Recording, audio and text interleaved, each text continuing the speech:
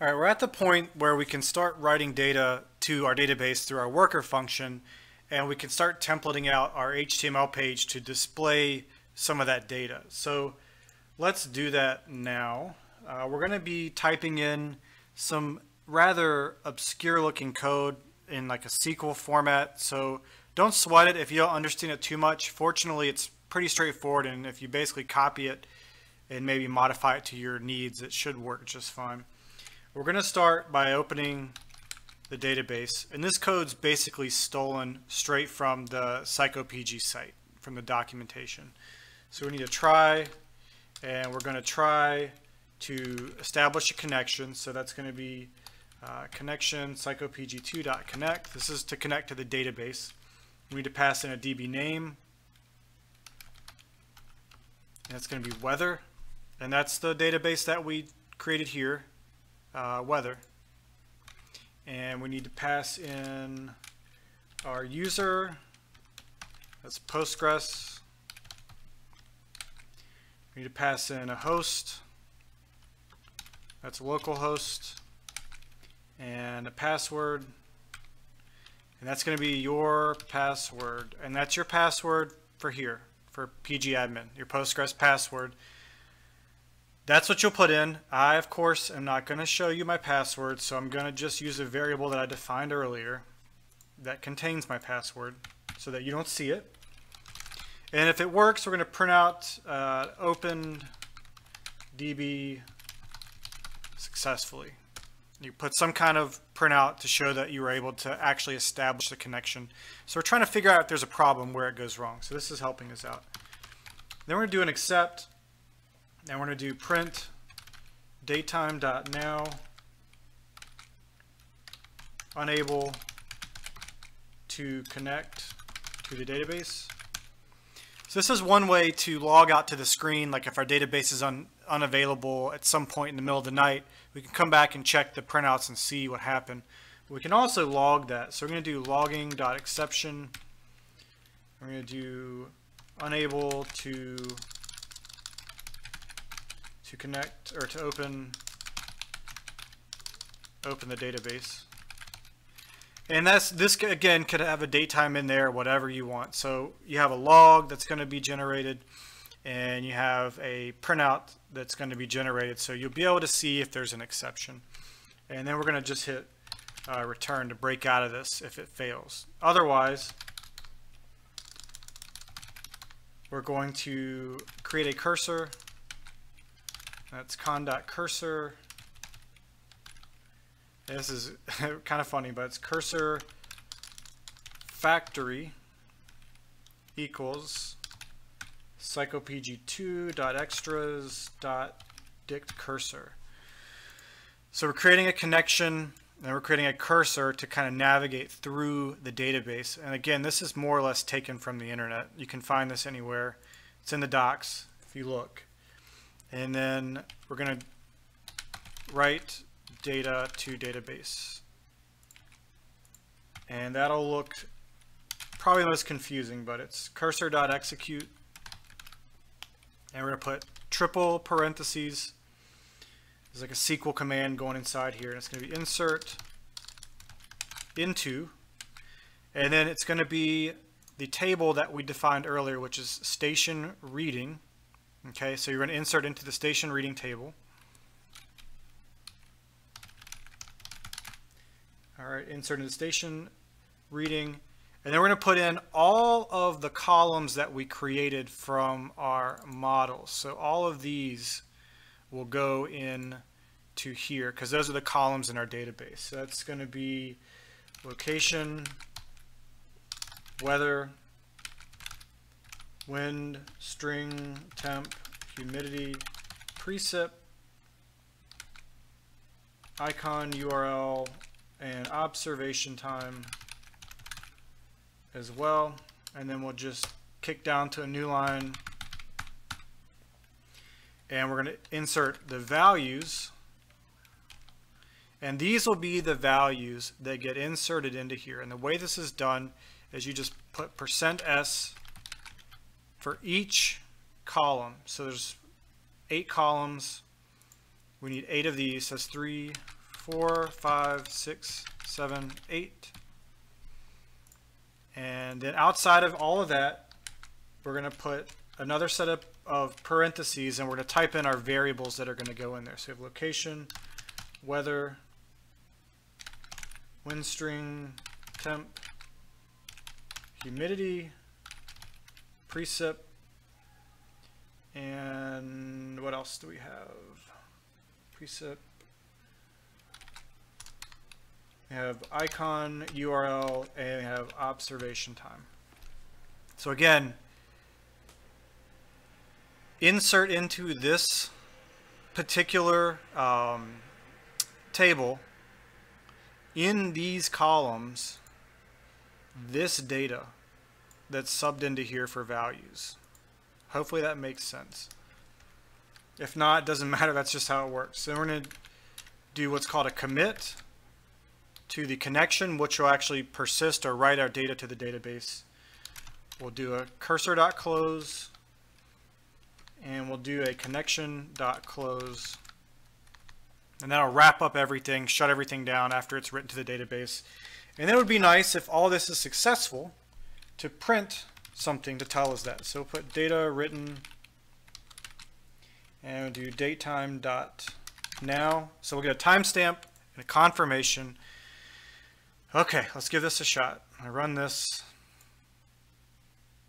Oh, let's see what we did wrong here. Must have a typo. Values. Okay, that should be plural, sorry. Try it again. Oh, okay. As you see, it was written successfully. So let's run this like a bunch of times here. All right, so we've written the data over and over again, and now we can go back to our database, right-click on the table that we're writing to, hit View Data, and we'll view the top 100 rows. There's not that many, but here you go. So we have 8 readings, and you can see they're not updated that often from not every second, but probably every couple of minutes. These are a couple I did earlier, and here's the ones that we just did. So everything looks really good. This is all the data that we need to start creating a awesome web app from. So hooray, hooray, that's good. That's congratulations, we've done that. So now we need to go into our index.html, and this is something that's a Django specific process. Now I'm gonna do a basic template for you first, just to show you that it works. And then I'm going to go in and we're going to add some more advanced templates and then deploy this to Heroku, okay? So just to show you that this page is actually working from all the configuration that we did earlier, you can run this server and launch it. And this is the index page that we created in a couple videos ago. So let's go in and modify this to say, let's make this a header, and we'll make it say weather station app, or how about just weather station. And we're going to create, let's do an unordered list, and then we're going to create a list of stuff here. If you're not familiar with HTML, I'm sorry, you're going to have to look a little bit of this up to figure out how to code this stuff, but this is basic HTML here, and we're going to do, that should be H1. There we go. So our list, what are we going to do? We're going to go in and we're going to start listing out the items. So we're going to do, let's see, location. We'll put location. And we're going to use something particular to Django, which is double brackets. And this tells it that I'm fetching a variable from data, which was passed over to our index from our views.py. So remember we called that data. So we're going to do data dot location, okay, because that's the variable name. All right, so let's go back to our page here and refresh. And boom, there you go. That looks really good. So let's copy a couple of these. I guess 8 to be exact, right? 2, 3. And modify these for each one of these. So we have weather, wind string,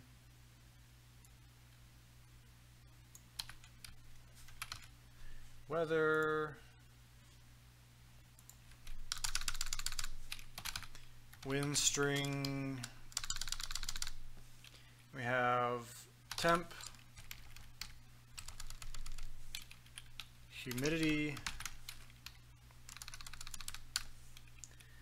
what else do we have? Precip, and we have icon URL. We'll deal with that later. And observation time. So let's actually refresh that and see what that looks like. Okay. So I'm going to drag this off and modify this here to say currently wind,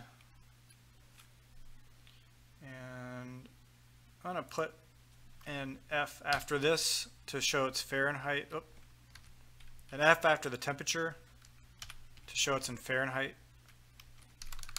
I put temp, humidity,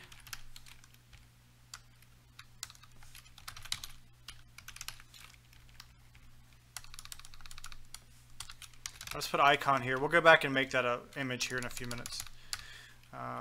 Later on, actually, we're going to build out a better template, but just to show you how this works. So this will be, we don't need anything here.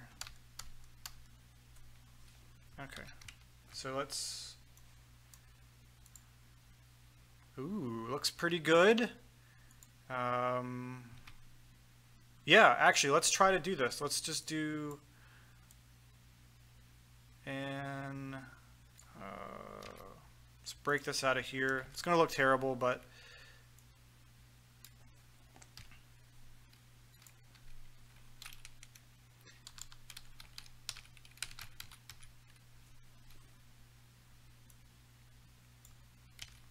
I don't know if this will work. If not, we'll come back to it later on. I have no idea.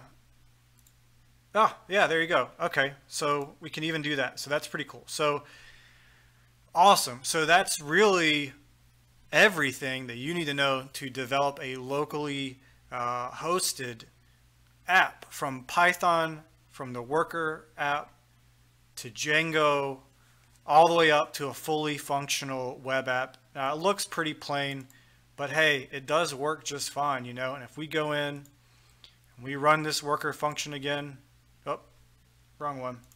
If we go in and run the Worker, and that was updated 1712.